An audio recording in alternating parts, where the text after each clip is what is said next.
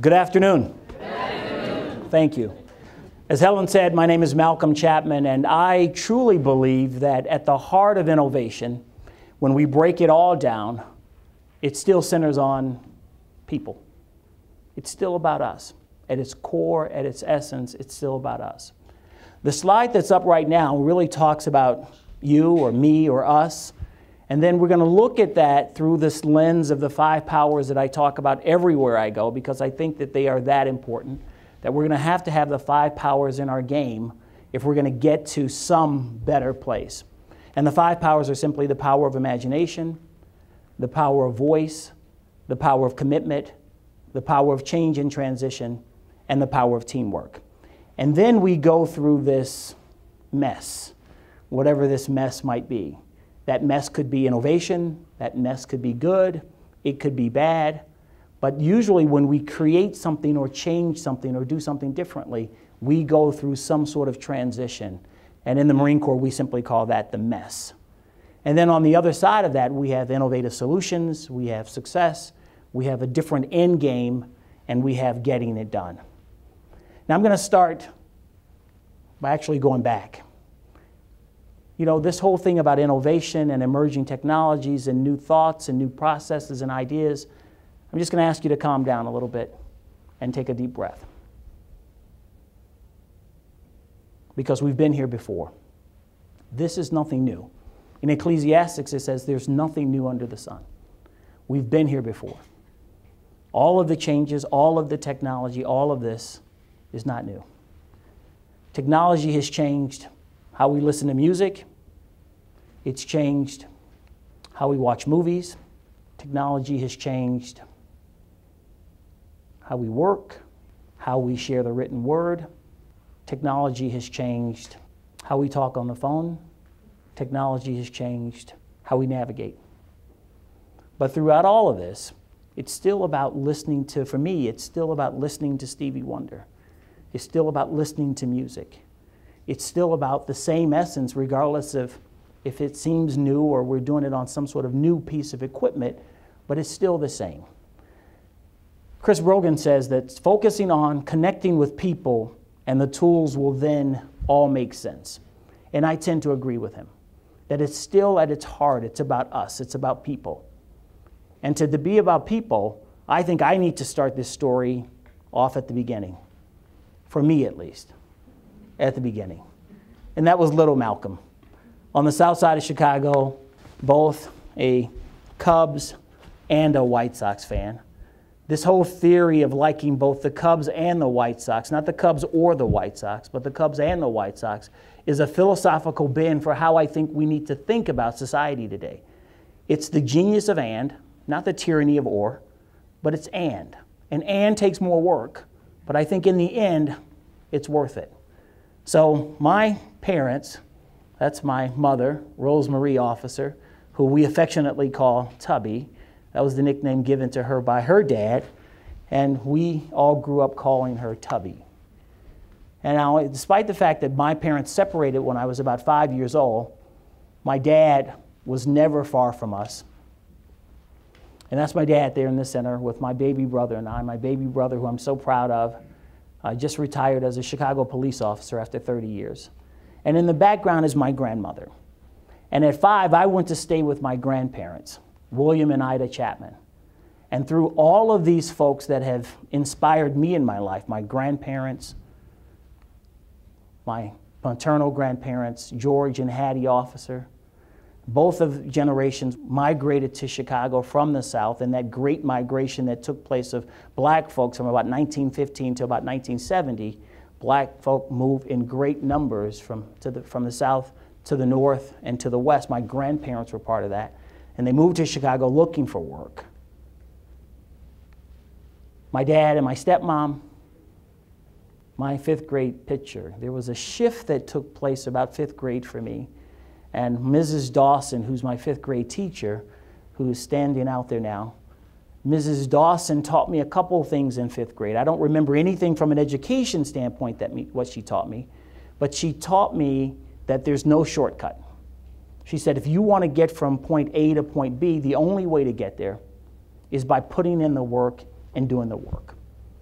Mrs. Dawson also said in 5th grade that at the heart of this is that, Malcolm, you're going to have to figure out how to work with people. You're going to have to figure out how to play well with people in the sandbox. As much as you might think that it's about you, it's not. It's about the contribution that you're making to something that's bigger, that's better, that's greater than you. I took Mrs. Dawson to heart in the 5th grade, and I started playing team sports. So I captained my high school basketball team. And after high school, I went to college, played basketball, and then joined the Marine Corps. And that was one of the best teams that I ever had the opportunity to serve on. And to me, understanding the essence of the Marine Corps about, again, making that contribution and creating something that's pretty special, that wasn't created because of technology, but that was created because of people coming together, figuring out a process to work well together. After the Marine Corps, I worked for Pfizer Pharmaceuticals and then accidentally moved to the state of South Dakota. Nowhere in my plans was it ever on my agenda to move to South Dakota. But I was working for Pfizer, accepted a position, sight unseen, thought I was moving to Chicago, back to Chicago. That's where my interview was. I ended up living in Sioux Falls, South Dakota, in the Radisson Encore Inn. And I lived in that hotel for about 6 months and eventually moved down to Sioux City, Iowa. Happened to be back in Sioux Falls one night with some of my boys, and I walk into a place that I frequented all the time called Champ's on 41st Street. And I had a gaggle of guys with me, and we walk in and we see these ladies. So I threw my little Mag Daddy rap on, and I stepped to one of them, and I asked her to marry me that night. She didn't say yes, but I closed the deal. I did. But when we decided to get married, my folks from Chicago had never met her family from Mitchell. So my dad and my stepmom and cousins and all come to Sioux City to stay with me. And we have 2 carloads of folks who look like me. And we leave Sioux City, Iowa, hit I-29, start heading north. And then we hit I-90 and start going west. And then I got off in Mitchell, and I couldn't remember where my future in-laws lived, even though I'd been to their home before. So I stopped a police officer, and I said, "Excuse me, can you come over?" And he comes over, and he leans down and looks in the car, and he says, "Yes." And I said, "Can you tell me where the blacks live?"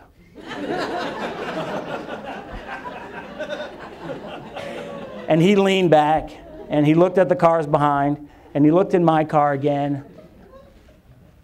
And eventually my best friend and best man said, "Chap, the blacks?" And I said, "I'm sorry, Kermit and Dolores Black." That was their name.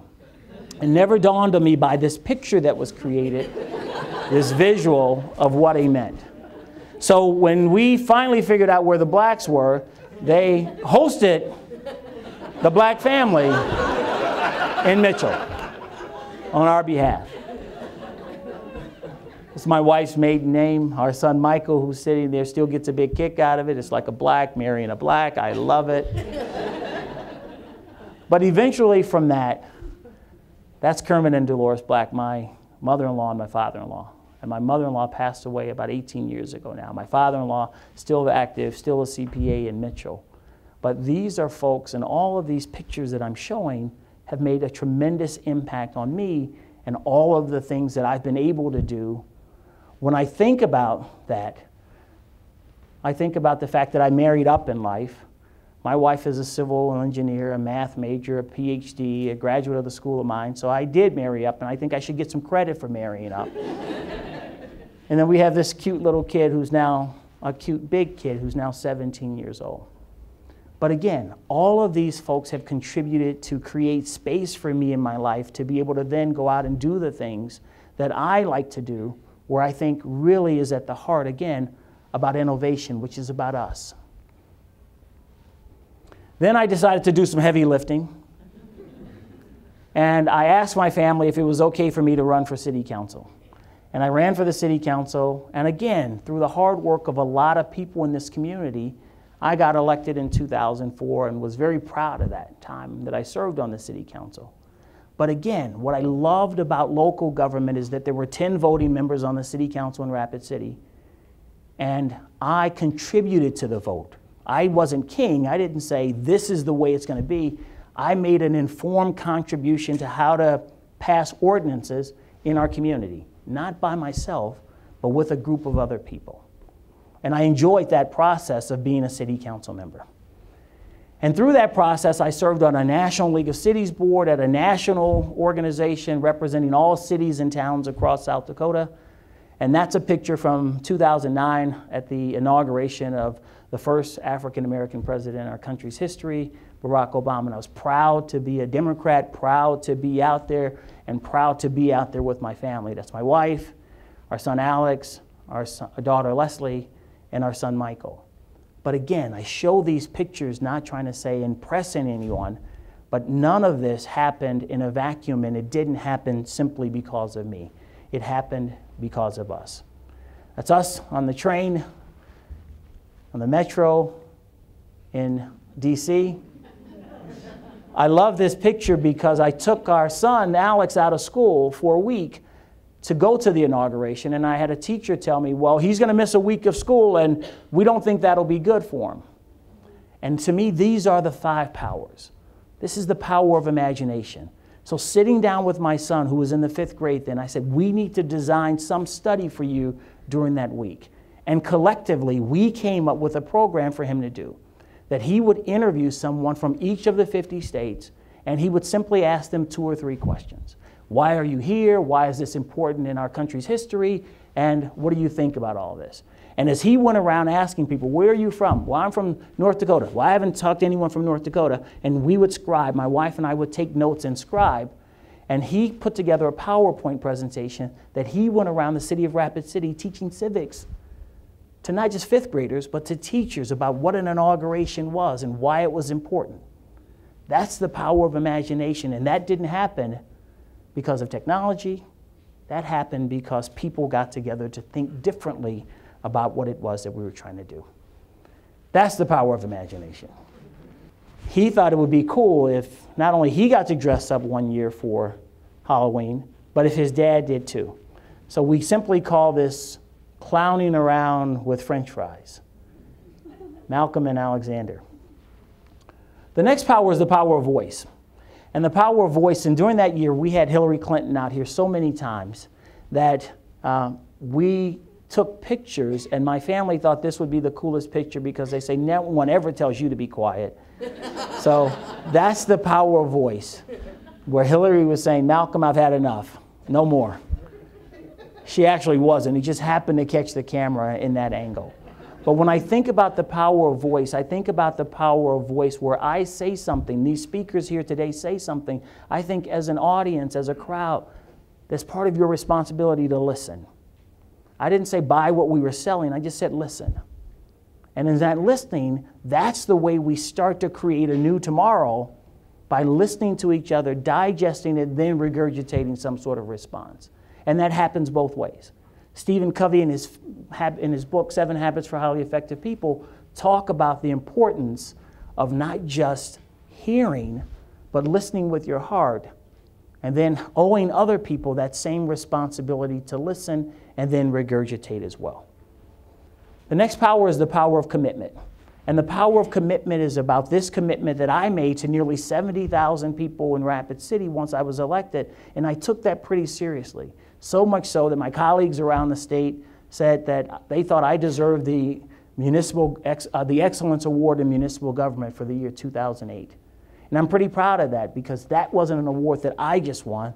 That was an award that I thought we won.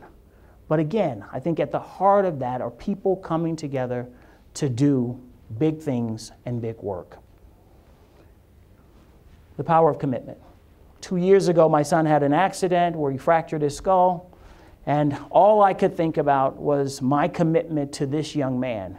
And when I think about innovation, when I think about tomorrow, I think that we need to look no further than to look back to the future. That all we need to do is to look back at tomorrow by thinking about the folks that we're going to impact and who we're leaving this legacy to. And I couldn't help but to think that as I saw my son laying there in bed like this. My commitment to him was beyond anything that I could even talk about. The commitment of caring to make sure that that kid got well, because he has a huge debt that he needs to pay to society, that we're empowering him to pay and to play. The power of commitment.